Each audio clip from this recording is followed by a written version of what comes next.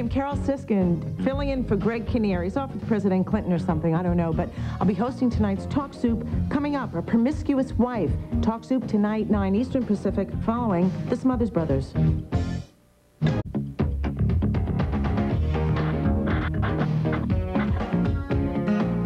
Did you do it before you were married? If you're going to marry my son, set a date. Does that mean you're having sex with all four of them?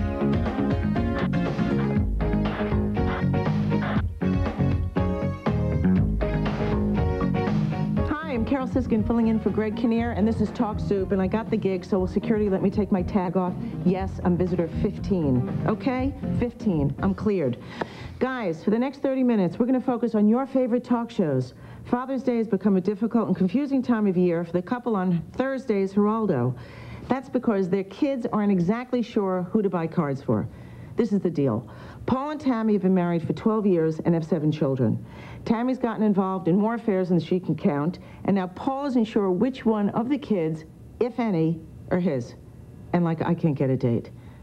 I don't know. I knew quite a bit about society, or I should say about certain things that most children her age would not know without somebody showing them. Well, how old were you, Tammy? I guess that's what Paul's trying to say. How old were you when you first made love to a man?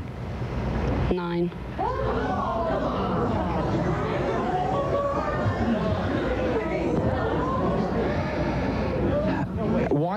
Why are you sure in your own mind, at least, Tammy, that none of your 7 children are your husband's?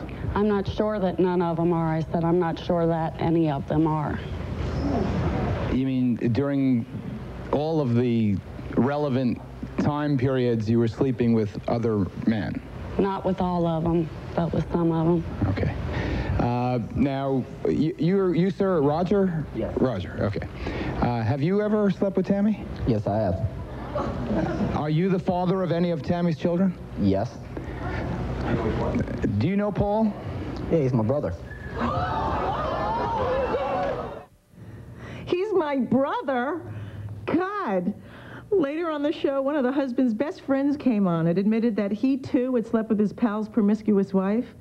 Actually, Geraldo had a hard time finding anyone from her hometown who hadn't. Tuesday, Geraldo hears from residents of an upscale neighborhood who are ticked off about a strip club that's opened up in their suburb. The owner says it's legitimate entertainment for men, but the irate citizens say it's smut. The annual migration of college kids to Florida, known as spring break, oh God, again, has come and gone for another year. Since the week-long excursions are typically characterized by drunken give me another word, wanton debauchery, many parents have expressed concern. They don't know how to say the words either. Thursday, Montel Williams met some of those parents, and he reinforced their worst fears by showing them videotape of a trademark spring break event. Watch. We sent some parents down to spring break to spy on their kids, and one of the rituals of spring break is something called a wet t-shirt contest. Let's take a look at this first.